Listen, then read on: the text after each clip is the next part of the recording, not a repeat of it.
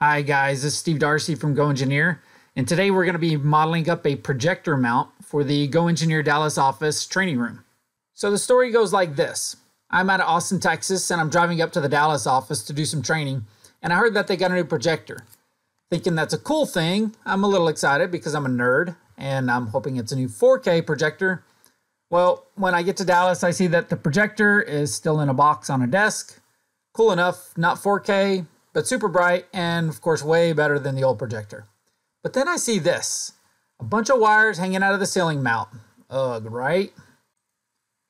Typical instructors would freak out and probably go call maintenance or something, but at GoEngineer, we don't just sell Solidworks modeling software and services, we also sell and support the Stratasys line of 3D printers. And the Dallas office has a nice variety of printers, just waiting to be used. I'm going to draw a couple lines on this pick for my mounting screws. Just take a mental note of this, and we'll come back to this in the model. Here's a list of printers I pulled off the GoEngineer website, and I'm going to go with the F370 printer, just because it's already plugged in and it has some good white ABS plastic. It's ready to go. Engineering and design is all about taking what you know, making something cool and new, and of course, it's got to be functional. I need some data, and the best place to look is the original equipment and manufacturer user guide for some of the mounting dimensions. And page 16 has got them, millimeters. Well, anyway, time for some modeling in SolidWorks. So here we're modeling in SolidWorks, and you can see I'm in millimeters.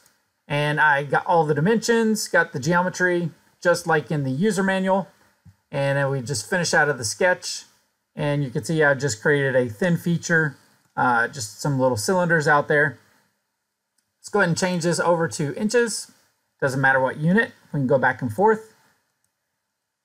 And if we take a look at this sketch, and it's flipped around a little bit, so I'm going to use a little trick, Alt and the cursor keys to flip this guy around.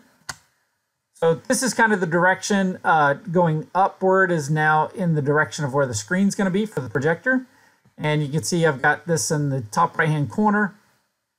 And what I wanted to do is kind of center where the position of this is with the position of the mounting holes.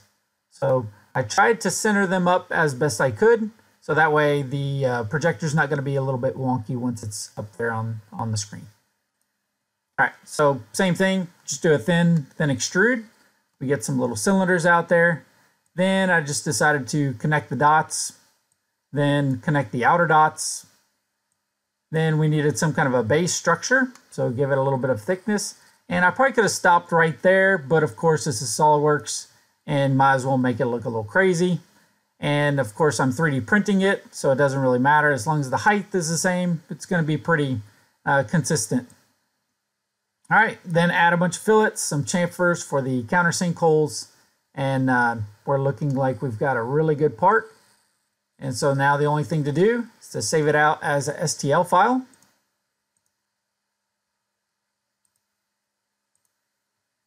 And print that.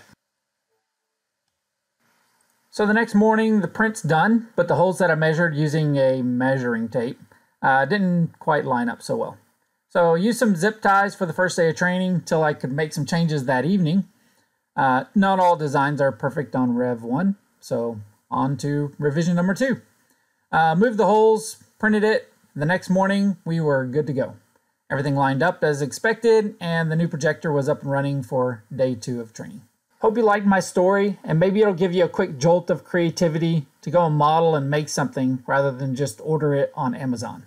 If you enjoyed this video, please click the like button and subscribe. This is Steve Darcy from GoEngineer. Model on.